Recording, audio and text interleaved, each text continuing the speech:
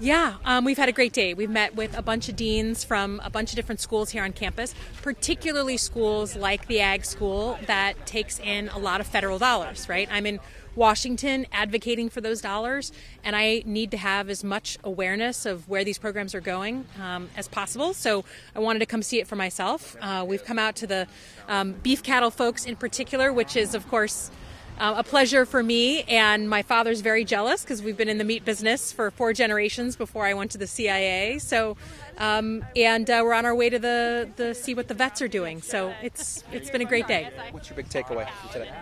I think just that you got to get away from the hype in Washington and actually listen to the practitioners to understand kind of what's really going on in when it relates to like ag and the environment, what sort of the future of the beef industry is. You got to talk to the practitioners, and if you don't and you just kind of listen to the hype in Washington, you're just not getting the full story.